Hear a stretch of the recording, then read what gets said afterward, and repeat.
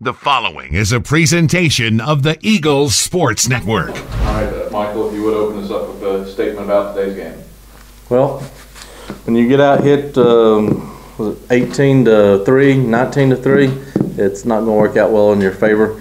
We talked before the game that we were taking too many strikes, and then we were getting in the hole and swinging at bad pitches. And that whole game, we took too many strikes, and we swung at bad pitches when we were behind in the count. And after every batter kept doing it, I'd go to the dugout and I'd be like, what did she do on her first pitch? And they'd be like, she took a ball down the middle. I said, what'd she do to make an out? And they were like, she swung at a bad pitch. But, you know, if we don't learn from those mistakes and fix it in the future, it's just going to be the same thing over and over and over. And that's what I told them after the game. What can you say about this run that this team had, though, to battle the way they did through the SAC tournament to get this program's first NCAA tournament win since 2015? I know it's not the note that you want to go out on, but you are one of 64 teams playing in May. Not many can say that. I mean, they're a good bunch of kids, and, you know, we were having fun, and that's key. You know, anytime that you can, you know, have fun and win ball games, you're going to get momentum, and we had some momentum going. I mean, you know, after that first inning, I was like, man, how do you beat a team, you know, 6-0 in the conference tournament, and then it's 6-0 before I get an out in the first inning? I mean, we caught everything. Hats off to LR. I mean, it didn't matter what I threw. We threw every pitcher we got, and they just stroked it the whole game. They stroked it the game before that because my girls were sitting over there watching them when they was playing Georgia College, like, man, they're hitting it tonight. And I was like, well, we got to come out and, you know, and set the tone, and, you know, we didn't do it. I mean, touch on that a little bit. Just how hot was that team that you faced tonight?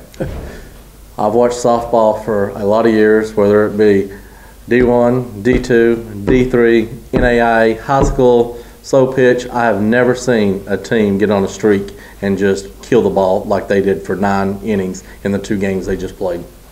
How can you use this as fuel and motivation as you head into the offseason? Well, we talked a little bit after the game. I didn't want to keep them too long, but I just touched on it a little bit and said, you know, we've got to learn from this. You know, I've been saying we got to learn, we got to learn, we got to learn. Well, look, we just got smacked in the mouth and we didn't do anything about it. So I said, you know, over the summer, you guys have got to learn to hit bad pitches good. There might be a time when an umpire's calling a ball 6 inches off the plate that we've got to go out there and get. We've got to learn to hit that pitch. We got to learn to hit the ball over the middle. We got to learn to hit the inside pitch. You guys have got to learn to do that over the summer and over the fall so we can get better and be a better hitting team in the spring. We return, you know, we lose Top and Pritchett, but we return the whole team. We still got Lacey. We got a lot of talent, but, you know, you got to hit the ball. What can you say about what Kristen Top and Katie Pritchett have meant to this program over the last 4 years? Top is, she brings so much heart to every game, to every practice. The kid doesn't have an off button. I mean, her and Leah were phenomenal in the middle all year long. They made great plays, and their motor never stops running. And then Katie, boy, did she get on a roll in the conference tournament. We probably wouldn't be sitting here if it wasn't for Katie.